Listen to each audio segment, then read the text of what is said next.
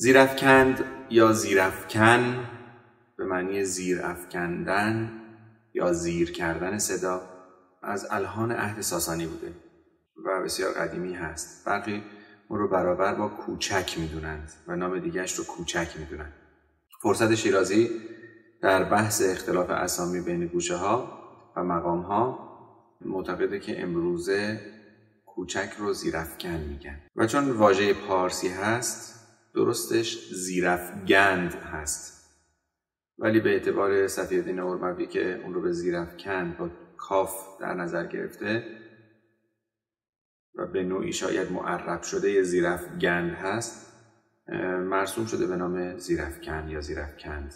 دایره 7 از 12 ادوار قدیمی هست و دایره 59 از ادوار صفی‌الدین که از نوت‌های الف یا همون دو، رکورون یا جیم، هی دو چشم یا می بمول، هی جیمی یا فا، یه همون سول، لا کورون یا یب، لا بکار یا یج و یو که همون سی کورون هست و نهایتاً یه که دو هستش استفاده میکنه. مجنب تنینی، مجنب بقیه تنینی و مجنب.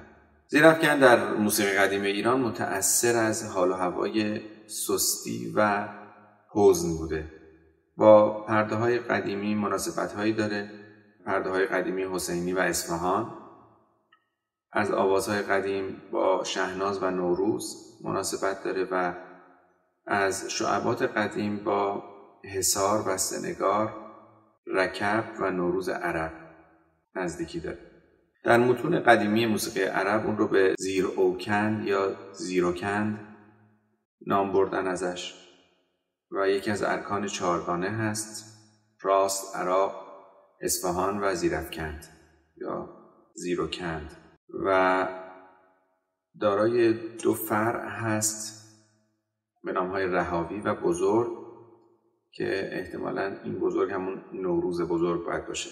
یکی از 9 مقام با نام ایرانی از 12 مقام مرسوم در عراق به شمار میره. رهاوی ساز کن ای بلبل صبح که مطرب هم به زیرافکند مانده است. امیر خسرو دهلوی. زیرافکند همچنین به سیم اول یا پایینی عود هم گفته میشه که حالت زیر داشته به معنی افکندن اصوات زیر یا رفتن به سمت سیمهای زیر.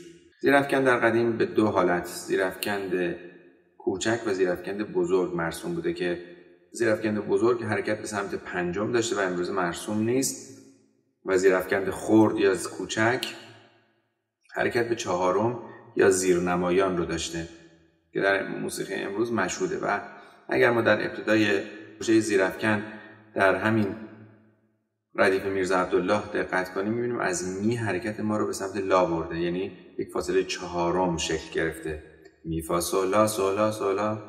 در برخی از ردیف ها هم نام کوچک کنار این زیرافکند اومده مثل ردیف صلحی.